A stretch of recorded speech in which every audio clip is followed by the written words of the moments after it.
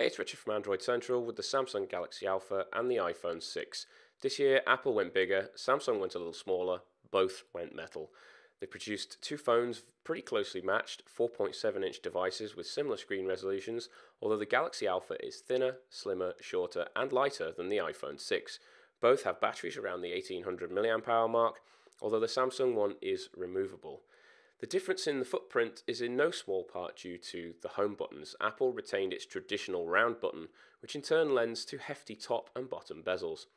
The Galaxy Alpha, while introducing metal to Samsung's Galaxy line, retains a plastic removable back, while the iPhone 6 is a harmony of glass and aluminium. The iPhone 6's rounded edges are nicer to hold than the straight ones on the Galaxy Alpha, but the Samsung phone is certainly less slippery to hold onto with that plastic back that has just the slightest of textures.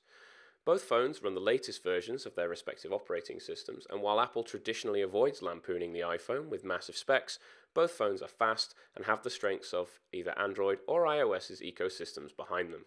The major difference on the hardware front is with the display. Samsung's Super AMOLED panel with its pentile matrix just doesn't offer colours as natural as those on the iPhone 6's Retina display. Blacks are deeper on the Alpha, but whites have a bluish tinge and colours often look more saturated. It's a nice display for sure, but the iPhone 6 does have the edge. Both phones also pack strong camera setups. The Galaxy Alpha has a 12 megapixel rear shooter, while the iPhone's is 8 megapixels. Both do protrude from the rear of the phone.